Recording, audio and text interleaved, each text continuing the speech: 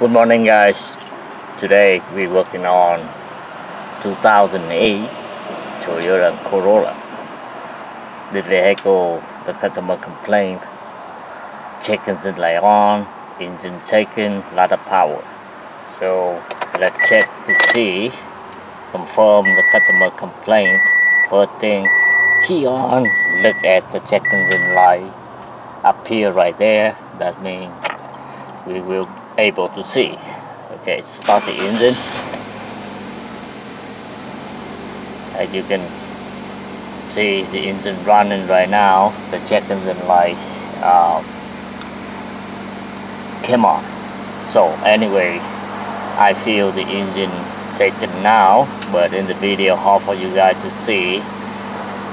Okay, anyway, off and key back on. Let's read the code, see what's going on. Okay guys, I have the scan tool turn on here. Let's go ahead. I don't need to scan all the module, just engine control module, and see what we have here. And for quick access, if I run for all module reading, it will take some time. Okay. In this case, we deal with the check engine light and the engine shaking. Okay guys, we have right here 302, cylinder number 2 misfire, current, history, pending, all the same. And another one is 2238, oxygen sensor, pumping current circuit low. For AF fuel sensor, bank 1 sensor 1, no bank 2 on the 4-cylinder. Okay, let me go back here. What I would like to do, first thing, look at, you guys keep in mind that cylinder number 2 misfire. Okay, thank you for thanks for Toyota. They have the misfire count here.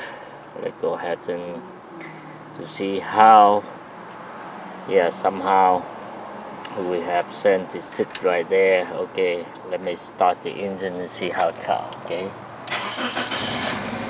Okay, engine running right now.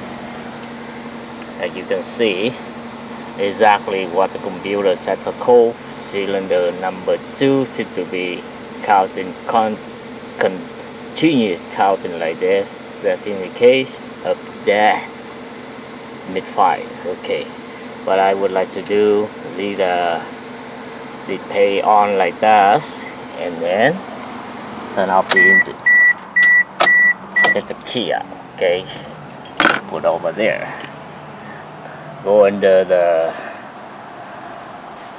hood, and then we will do some basic test over there and see what's going on.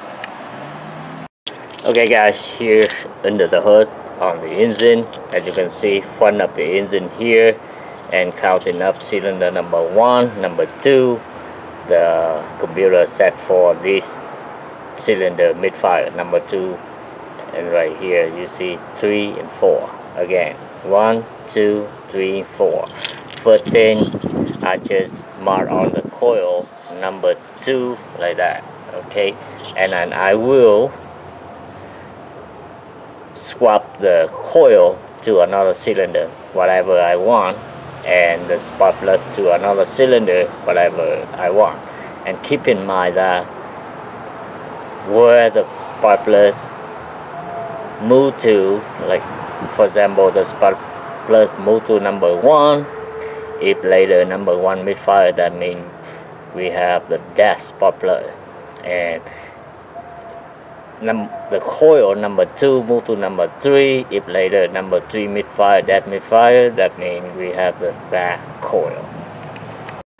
Okay guys, just a few minutes, I already moved the coil from number 2 to number 1, and the spark plug from number 1 move to number 3. So now we check the data again. If the number 1 misfire, the misfire follow the coil to number 1, that means we have a bad coil. If the misfires move to number 3, that means we have the bad spark plug. Inside the car, the scan tool is still on there, and start the engine again. Okay, as you can see right now, the misfire follow the coil to number 1 right now. So go ahead and with my scan tool on hand and check again. You can see number 1 misfire right now.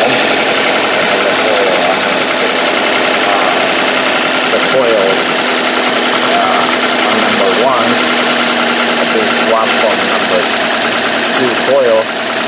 But that means we have the answer here. This vehicle needs a new ignition coil. And all that to make sure back in the car, and then do some tests to make sure that need only the coil. Okay, let me wrap the engine. Okay, let me go back here, see engine RPM. Yeah, engine speed. Yeah, as you can see in the video, the engine RPM right now is cold, around 1000 RPM. Let me wrap the engine.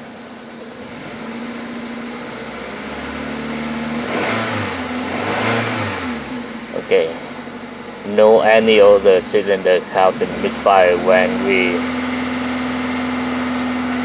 engine RPM run about 2500.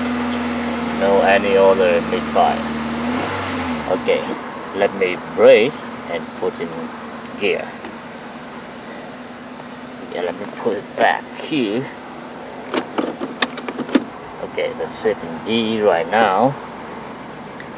As you can see, I will brake with my left first and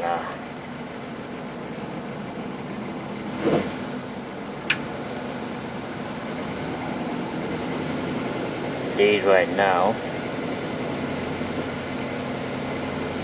Okay guys, after some more tests right here to check, make sure how the spark plug condition, and I don't see any misfire on another cylinder.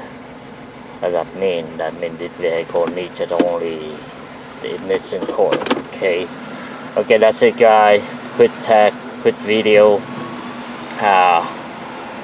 But anyway, if you have your own vehicle, or you have the scan tool that able to read the misfire data, and then go ahead and do like basic test like this, and you find out right away, better than you take the coil off and you made the spark from there.